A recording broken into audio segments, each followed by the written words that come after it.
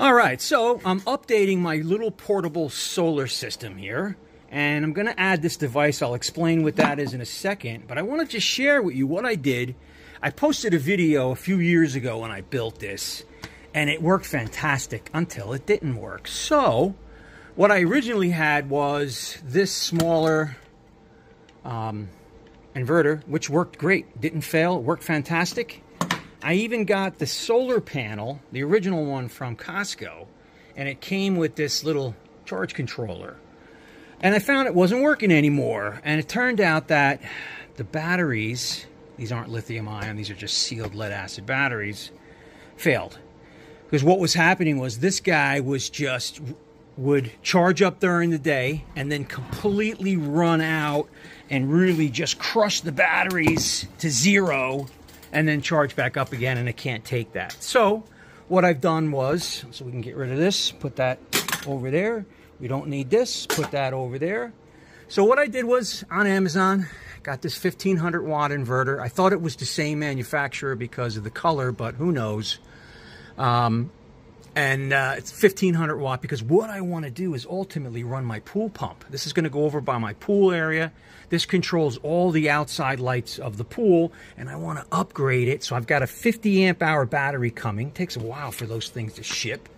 And everybody was telling me about Victron Energy, because, you know, I'm a Power Mister guy. Here's my solar setup right now, working fantastic. And it's time to work on this. So what I'm going to do this time is I'm going to put this latching relay in. So it doesn't have the greatest reviews on Amazon, but this was really the only game in town. There was a lot of cutoffs, but then I'd have to get a separate contactor. This was the only one that I saw that goes up to 80 amp, and you can select different voltages. So I have it to shut off at 10 volts and turn back on at 13 volts. I'm going to try that to start. And that's what these dip settings are. So the first four are for the cutoff, and then the reconnect is from 5 to 8, the last four. And if you look at the side here, it gives you a little reading and tells you what to set it at. And I also put in a little light. I added this little pilot light right here, and this was original. MC4 connectors on the end. Here's my output. My output just goes to a, sorry, I'm work in progress here. Output goes right to a receptacle. Everything is weather tight. And again, this thing worked fantastic. So I'm going to install it. So what I'm going to do is I'm going to take out this DIN rail. And I saw that I had this DIN rail. This is my ground. So this is literally screwed in and tightened in with a metal clip, and it's grounding this box. So I like that. I'm going to leave it. I'm just going to cut this DIN rail here, and I'm going to mount this here. And then once my battery comes, yeah! Anyway, went in real easy. And I'm waiting now for the battery. So the battery just needs to connect. Obviously the main battery here. This is my shunt. It's not a shunt, I'm sorry. This is that latching relay. When the voltage gets too low, 10 volts, it'll open up. And that was the problem I was having. So, yeah. And then the alarm, I'm able to activate that little light from the output. So, I got the instructions here. It's pretty good. Seems like a nice piece. It was about 80 bucks for that piece. And it gave me pretty clear instructions. So I wanted a run light just to know when it's running, but instead this light will go on when this latch is open. So when the voltage gets below 10, that light will go on and let me know that it's now out of battery. So someone asked me about how I mounted this switch. And basically I just took a piece of DIN rail and I just put it in my vise and just bent it in the 90. And this is obviously attaches through the DIN rail. You can see the connection here. And nice. It's got a nice lock right there to keep it from moving. There's also a little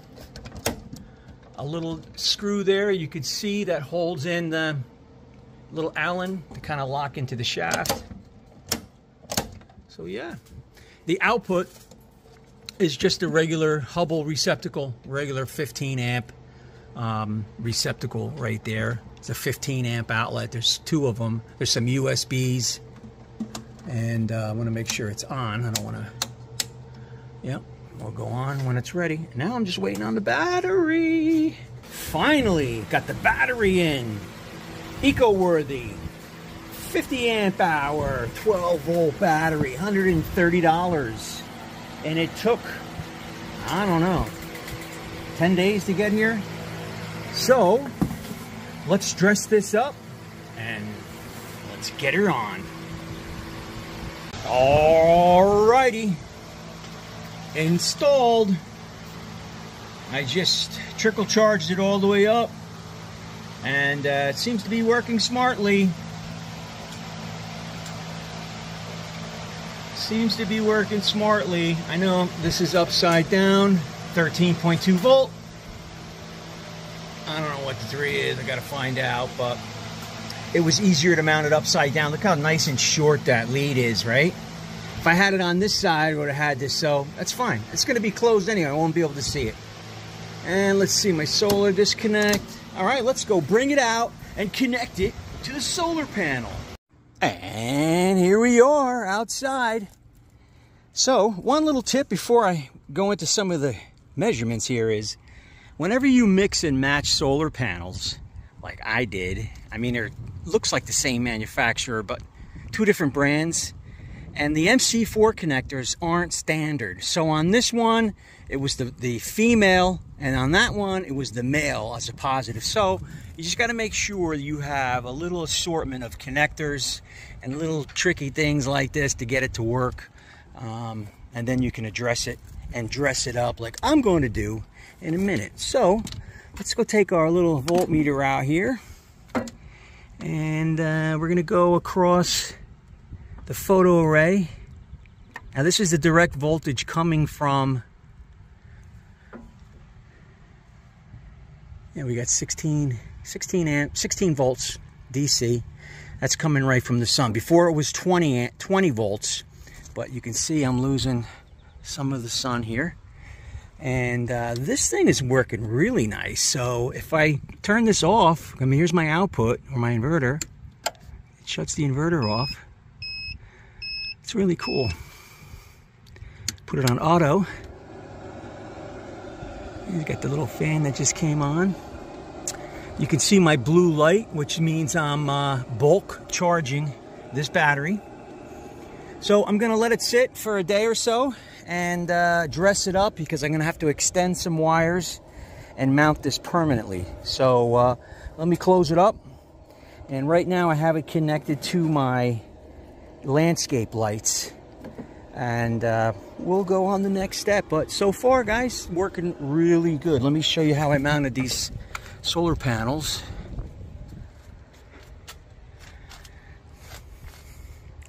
I think I'm going to do is put a pool cabana here, and then put a full system in.